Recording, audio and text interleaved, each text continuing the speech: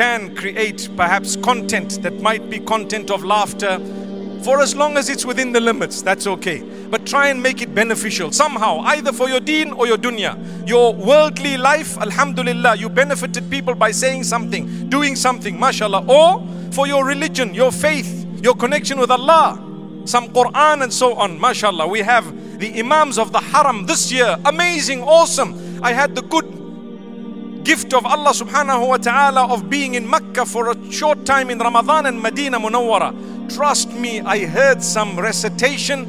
I did not want it to stop. When the Imam was going into ruku, I felt a pain that he should have continued. What was the name of this Imam? Anyone knows one of the new Imams in Mecca? I can hear someone saying Shamsan, one of them. Another one? Sheikh Badr, I can hear these names. Look, we know who they are.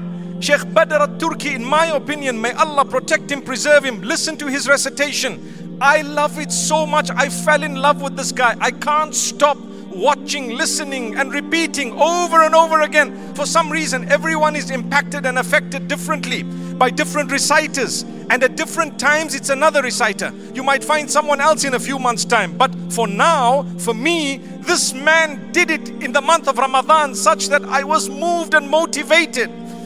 Imagine the Qur'an, the recitation of the Qur'an, listening to the Qur'an. If you're not good at reciting it, minimum listen to it. Try to repeat the words. Wallahi, it brings pain to the hearts when I see young boys and girls, sometimes little children, memorizing song after song after song with words at times that are so embarrassing. I don't even think they themselves know the words. I remember a young person who was singing a little song with words, and I said, do you know this? Do you know what it means? And they said no, because it was in another language. So how are you saying it? Well, I just learned what it's saying. You know, imagine, it's a fact.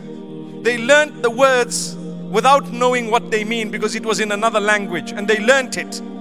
Well, how much effort did you put to learn this Qur'an? It's the month of Ramadan. Didn't we say, Allah says, Shahru Ramadan alladhi unzila fihi al-Qur'an, the month in which the Qur'an was revealed. That's one of the most important facts about Ramadan. That's why Allah says it in the Qur'an.